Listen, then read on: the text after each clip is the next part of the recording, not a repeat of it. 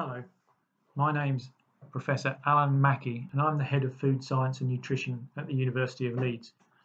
And it falls to me to present this taster lecture on the design of healthier foods. And in this lecture we're going to cover some exemplar material of the kind of thing that you might cover in your lectures if you study in the school at Leeds. We all know what food is, and here we can see some examples. Of course, we've all been consuming it all of our lives, so we know a lot about it, or at least we think we do. So what is food really, and how does it link to health?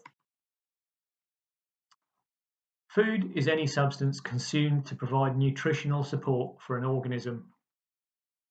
Historically, humans secured food through two methods: hunting and gathering, where we ran around after animals to kill them, or we roamed the surrounding area in order to gather anything that we thought might be edible.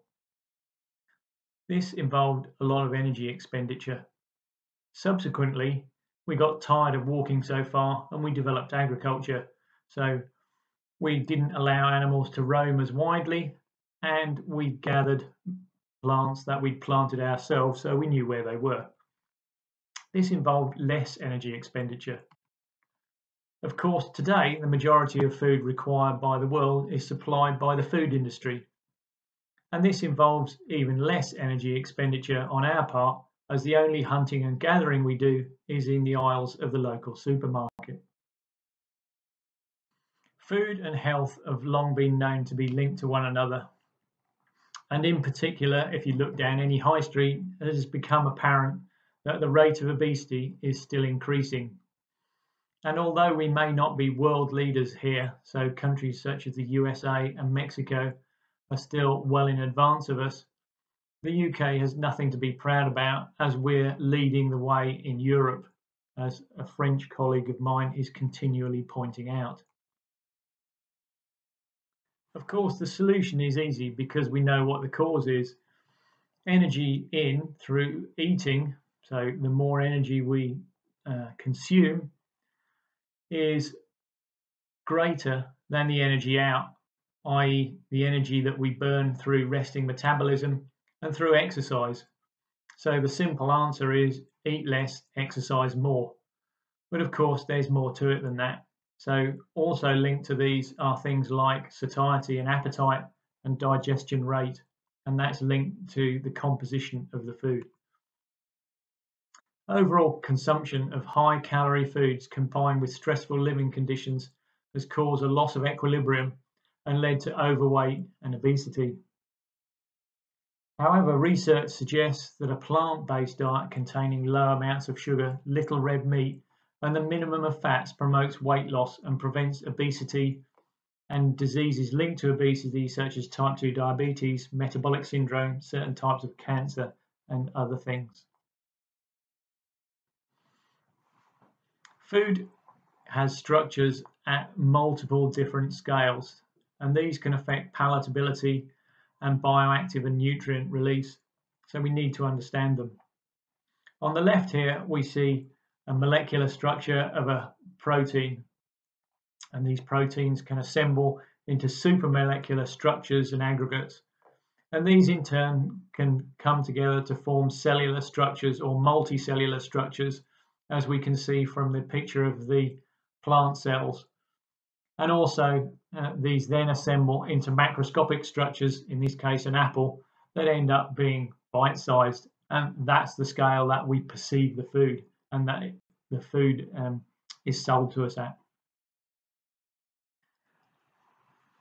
We need to understand how those food structures are then linked to release of nutrients. So where does digestion start?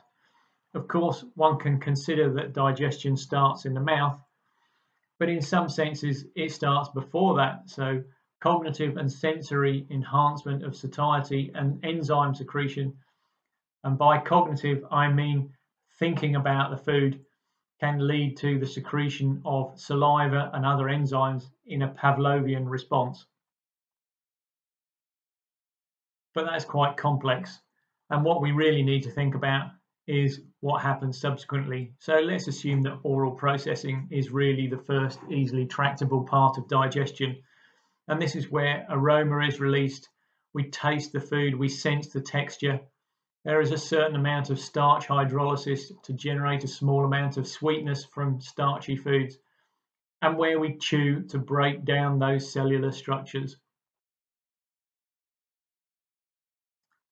Once we've chewed to form a bolus, that bolus is then swallowed and passes down the esophagus into the stomach. And gastric processing, comprising things like proteolysis, so the breakdown of proteins, or lipolysis, the breakdown of lipids, and acidification occur. But actually, the stomach is mostly about storage, and it has sensors that detect how full it is. So when the stomach is full, we feel full and we stop eating. Further down the stomach, gastric processing in terms of shearing and grinding further makes the particles smaller after chewing, and the food then passes into the intestine. And intestinal processing combines proteolysis, lipolysis, amylolysis, and the breakdown of starch, with a well-mixed system, and then the nutrients released are transported to the site of absorption, where they're absorbed and are made available to the rest of the body. Also part of intestinal processing is nutrient sensing. So food is not just sensed in the mouth, but all the way down the gastrointestinal tract. It's just that we're aware of the sensing in the mouth, but not subsequently, not directly, because indirectly this nutrient sensing leads to hormone secretion, gastrointestinal hormones, and nerve links to the appetite sensing regions, and controls factors such as gastrointestinal motility, enzyme and bile secretion, and, as I said, appetite. One of the early stages of digestion that we've just talked about, and the one that has a big impact on rates of digestion, is the gastric phase. So what happens in the stomach? How do we find out what is happening in the stomach? We see, for example, phase separation in the stomach. Let's see what we can. First of all, here's an example of using MRI from a study that I did a few years ago. And in this sequence, you can see a series of vertical slices taken through the body, which allow us to look in detail at the contents of not just the stomach, but actually see the location of all the other organs. So in this, we can see the stomach at the top here. You can see the bright region at the bottom, which is the bladder. You can now see the spine, and you can see the kidneys on either side. So you can get a lot of detail, and from these we can get an understanding of what's happening in the stomach. What other methods might we use? We can also use a very small camera called a pill cam, and this is an image taken of an empty stomach of a participant in a study. And after a little while, the participant drinks some milk. So this is why the image has gone white, because the participant has drunk milk. And we can see that initially the stomach was empty, and you could see the folds of the stomach because it was a very small volume. And then it expands to allow the milk to take up the space in the stomach. And you think, okay, we've just drunk some liquid milk and now it's gone white and we're not going to see anything very interesting subsequently. But that's not really true. So after 80 minutes, so more than an hour, we can still see the white on the right-hand side, but we can now see the clear secretions and the stomach wall. And we can see a sharp boundary between those two. Now, if the milk is a liquid, why can we see a sharp boundary? Well, the answer is the milk is no longer a liquid. It's been turned to a solid. After 160 minutes, so getting on for 3 hours, we can still see large chunks of solid left behind in the stomach. And this is after consuming a glass of milk. So what has happened? Well, what's happened is that essentially we've made cheese. And in the stomach, we have the solid curd cheese left behind, and the liquid whey part has passed out of the stomach into the small intestine. can we use this kind of phase separation to alter different factors through digestion?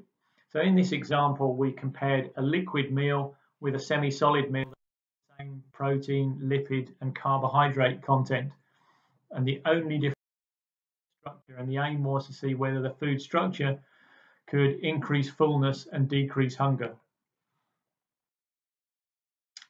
And in this example, you can see the liquid meal in our participant on the left, and I've taken a fixed slice through the stomach of the participant lying down on their back, and you can see the light region is the stomach, and at the start it looks very homogeneous, and then you see a grey line appear in the stomach, and that's where the fat has floated to the top. And on the right hand image you can see dark regions at the start of the sequence, and these are the boluses of food that were formed in the mouth and then swallowed, and they stay persistent for a while in the stomach. So we can get some information about what's happening in terms of the pictures, but of course we're scientists, we're not just interested. We're interested in also the volume. So we measured the volume of the gastric contents from the two systems, from the liquid and the semi-solid meals, and you can see that the liquid meal emptied more quickly. And this led to differences in fullness, and so the liquid meal gave less fullness, the semi-solid meal people felt fuller, and subsequently this had an impact on hunger. So the people who had consumed the semi-solid meal felt less hungry than the people who consumed the liquid meal. And bear in mind that they consumed exactly the same protein and lipid and carbohydrate and calories. The only difference was the structure of the meal. We've also looked at phase separation of different sorts of meals. So here we looked at the effect that porridge had when you controlled the size of the flakes. So we had porridge made from oat flakes on the left, actually on both sides, and we looked at what happened after we consumed both meals. So initially the first thing that we noticed was that on the left hand side in the stomach, which you can see circled in white, there is a grey layer at the top, and you can almost see individual flakes of oat below that, and 20 minutes later that grey liquid layer has been removed. So the liquid gets emptied first, even though it's sitting on the top. And that's important to remember. We also looked at whether there was any differences in the rates of gastric emptying for the two, and we discovered that there was no significant difference in the rates of gastric emptying. So we thought maybe this would give us nothing interesting. But actually, when we started to look at the glycemic response in a little more detail, it became rather more interesting. So if we start with the glucose response, these are healthy individuals, and if you're a healthy individual, normally your blood glucose level is very well controlled, and you can see that that's true in this case, that the differences between the two groups were very small in the glucose graph. And that's because there were differences in the secretion of insulin, which controls blood glucose. So you can see there are differences between the two groups in the amount of insulin that was secreted that helped to control that blood glucose level. One of the gastrointestinal hormones, GIP, helps to control the amount of insulin that's secreted as a function of detecting glucose in the small intestine. And you can see in that, because it's sensing the glucose in the small intestine, or at least absorption of glucose from the small intestine more directly, you can see there were big differences in the amount of hormone present, suggesting or indicating that there were big differences in the rate of release of glucose from the starch between the two different meals. So although you didn't see anything different in emptying, the behavior was significantly different. And it's this type of detailed information that can help us understand the link between food and health. So in conclusion, we can say that food structure is complex. Food structure can affect digestion and risk factors for disease, such as cardiovascular disease, certain types of cancer, type 2 diabetes, etc. And we know that digestion kinetics is important because the kinetics controls the rate at which nutrients and bioactives enter the bloodstream, and therefore the concentrations that can be maintained in the bloodstream. And we know that food structure and composition can be used to alter digestion kinetics, and that dietary fiber, as shown in the last example, can slow digestion. So where do we go next? Well, it's clear that a number of the approaches that we've been taking so far are not really working. We can advertise the fact that people should be exercising more and consuming less, and we've been doing that, and governments have been doing that for a while, and it doesn't really seem to be working. So maybe we should be thinking about health by stealth, so making foods that we're familiar with healthier or have a better impact on in terms of our health.